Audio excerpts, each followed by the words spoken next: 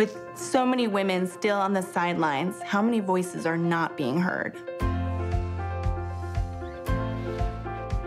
I'm forever indebted to Ready to Run. It really is a sisterhood of letting women know that they can do it and that there's a network of folks willing to support them along this journey.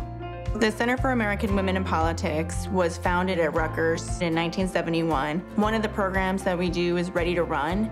It is a nonpartisan campaign training program to inspire and educate women on how to run for elected office. They teach you that when you step up to a big job, you just need to believe in yourself. Everyone else in the room is a woman who wants to run for office. It makes you feel like you can do it. The ultimate goal? To have all of our government look like the people in our communities. We're seeing progress, but there's still so much work to be done. We're ready.